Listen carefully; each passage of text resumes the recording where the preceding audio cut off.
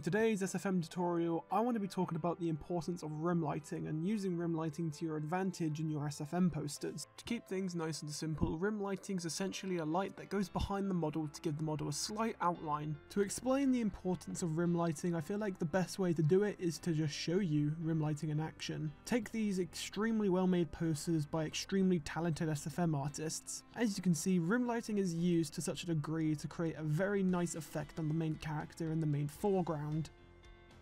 Alright, so now I'm recording this live in SFM. I'm going to be showing you my method on how to get very easy rim lighting for your models. So you don't have to mess around with the rim lightings behind the model, you can do it with this really easy method.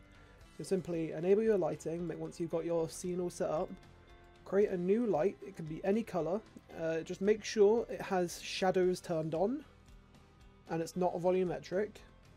You want to place the light kind of in front of your model. You can tweak this later, but just make sure it's in front of your model and it's covering your whole model, right? You want to scroll down the settings until you find Shadow Depth Bias. Right click that and click Remap Range. You'll be brought to this menu here.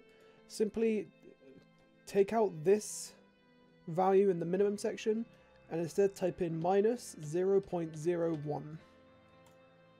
Once you do that, you should be able to drag this bar all the way down, and as you can see, it will create this weird sort of lighting effect on the heavy.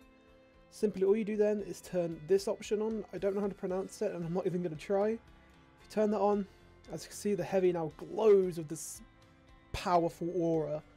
So go back to your camera, turn off the bloom, and then tweak the settings to how you like it. Obviously, intensity will change the intensity of the light, of the rim light. Changing the shadow filter size will show how much light is actually being shown. So of course, the less there is, the more thicker the rims are, the thinner. I tend to usually go for something like this, and of course you can mess around with how it looks like that. Now the way this actually works is it doesn't actually create a rim on the model itself. The way that the shadow depth bias setting works is it makes it so the shadows kind of extend out and extend in as well, leaving only a slit of light able to get through, and due to the way we've positioned it, it creates this sort of really nice looking rim effect on the model itself. And now with the power of editing, I now have some very basic 3-point lighting set up here for the heavy, and as you can see, this rim light, it adds a really nice effect that complements the rest of this the lighting, especially with the key light. If I was to turn this off, as you can see, the heavy would kind of blend into the background, you know what I'm saying? Like, especially around his legs and his feet, you wouldn't really be able to see the heavy that well. Obviously, with this rim light, it really allows the heavy to pop out a bit, and it really allows you to see the heavy a lot easier.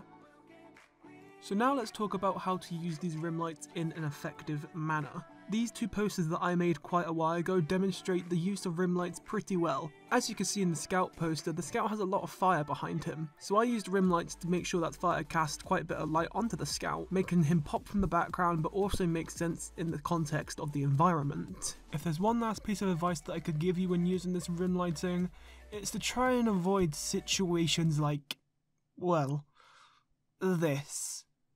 Like, this doesn't even look good anymore, it just looks like a really weird light on the model. Hell, it even looks like a lighting glitch. So yeah, try and avoid that. And that's how you use rim lighting in SFM. I really hope this video did help you out in some sort of way. If you want to see more content like this in the future, make sure you subscribe. If you enjoyed this video, leave a like. If you need some help with SFM, you know, general questions, tips on lighting and posing, or how to make your posters better, hit me up on any of my social media, so Twitter, Discord, Steam, the comment section, everything will be linked down below. So yeah, I'll see you guys in the next tutorial. Peace out for now.